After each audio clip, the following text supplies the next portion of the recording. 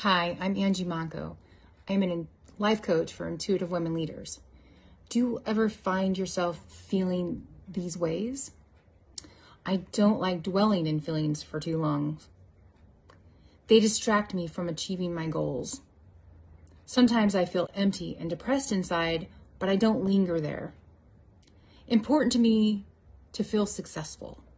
That's what it's all about. I feel worthy mostly when I am successful.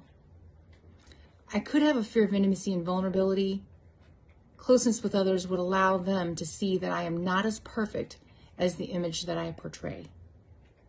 If you feel any of these ways, chances are really good that you have what's called a hyperachiever saboteur.